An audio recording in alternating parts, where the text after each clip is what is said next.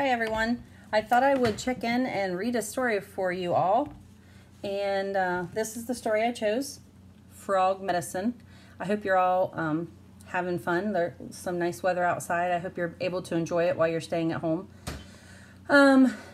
This story was one of my kids' favorites when they were little. And it is by Mark Teague. And let's get started.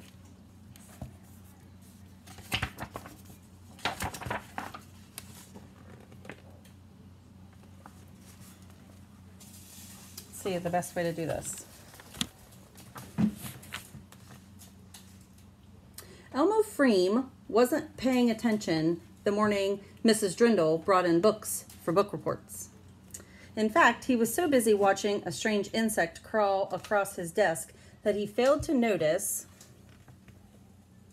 his classmates going to choose their books.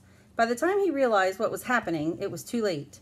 The only book left was a small, shabby, greenish thing with an odd title. Elmo groaned when he read it. Frog Medicine, read the cover, by Dr. Frank Galoof.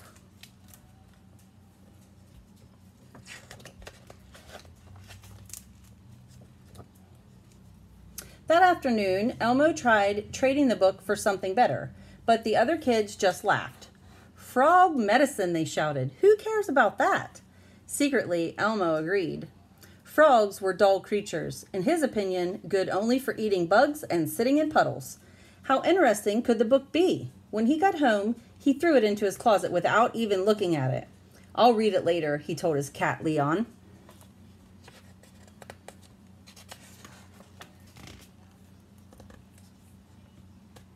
The week passed and things got worse. The longer Elmo put off the project, the harder it seemed. Everyone else was enjoying the assignment.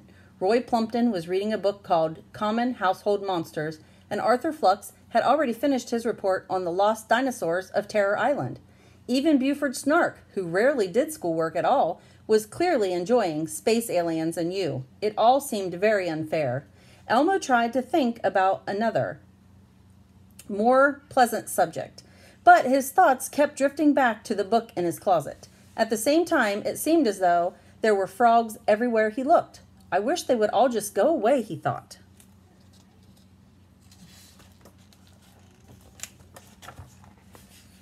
That night, before the report was due, Elmo began to panic. He took out paper and a pencil and sat down at the desk in his bedroom. I haven't got time to read the book, he told Leon. I'll just make up something. But try as he might, he could think of nothing to say. He fell asleep, still worrying.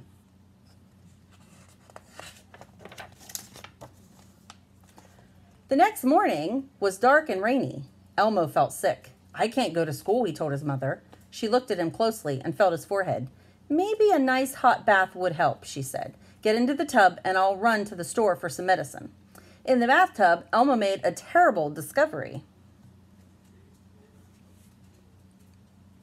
His feet had grown long, slimy, and green. There were webs between his toes. Oh no, he cried, I'm turning into a frog.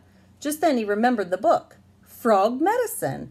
That's what I need. And he hopped out of the tub to get it.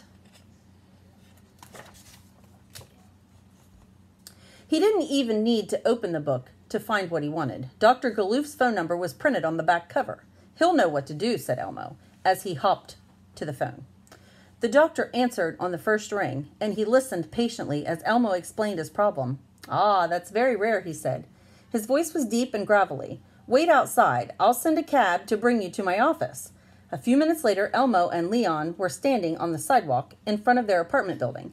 It was raining heavily. Great waterfalls fell down from the rooftops, and the streets ran like rivers. Leon, who didn't like the rain much, hid under Elmo's shirt.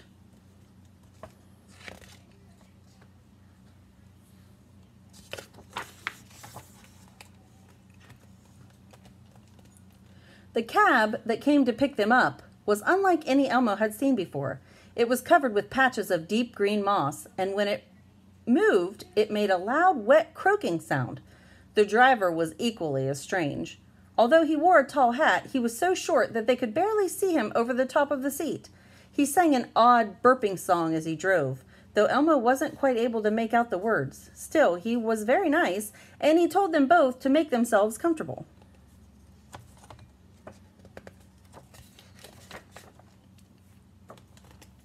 With all the wet weather, the cab seemed to float along, rushing down side streets until Elmo was lost. At some point, he became certain that they really were floating. The rain slowed, and the streets became like quiet ponds. Enormous lily pads floated on the surface.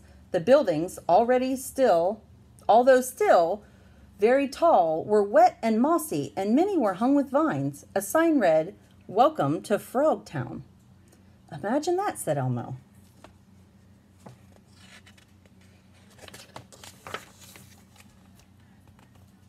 Dr. Galoof's office was at the end of the street, or pond, Elmo couldn't decide which, and it was partly underwater. Elmo thanked the driver as they got out.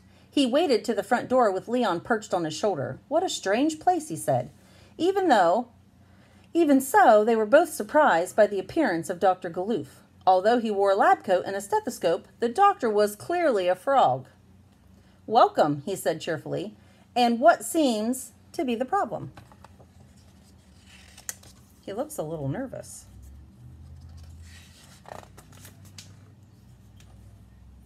Elmo didn't know quite where to begin, so he told the doctor about his trouble with school and about the book report he had been unable to write.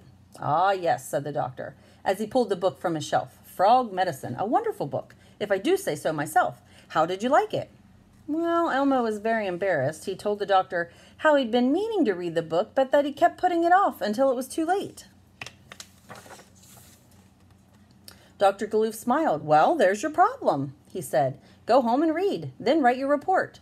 "But you don't understand," said Elmo, and he lifted his foot out of the water. "I'm turning into a frog." "It's no surprise," said the doctor. "You see, the longer you put a problem off, the worse it becomes. It's all in my book." Elmo was not convinced. "I thought you might have some medicine," he began. Dr. Galoof shook his head. "Just do your homework. The rest should take care of itself." Since it was nearly lunchtime, the doctor took them out to eat. The restaurant was colorful in a swampy sort of way, and although the food was not very appetizing to Elmo, Leon didn't seem to mind. Dr. Galoof was a pleasant host. With Leon, he discussed the art of catching flies, and he told them both a great deal about Frogtown. "I had no idea frogs led such interesting lives," said Elmo. "You really should read more," said the doctor.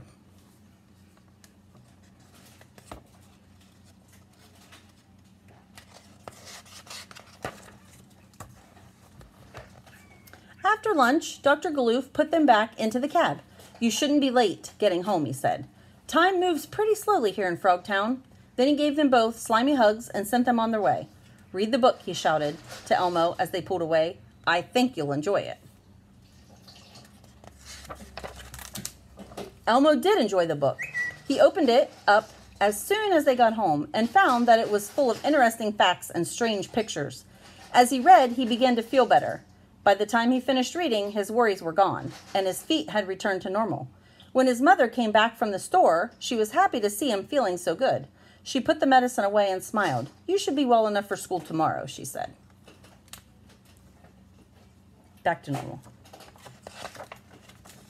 Standing at his window, Elmo looked out over the city. The storm had blown away, and the streets were drying under a warm afternoon sun. Leon lay on the windowsill. Elmo smiled and sat down to write his report. The end.